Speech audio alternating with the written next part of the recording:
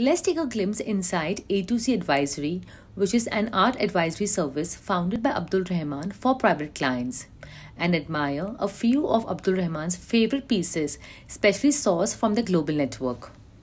So let's look at some of the rings that we have today.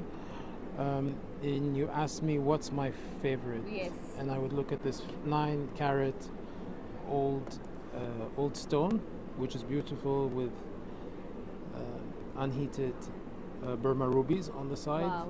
So just a flat old stone, that would be one of my favorites. Interesting.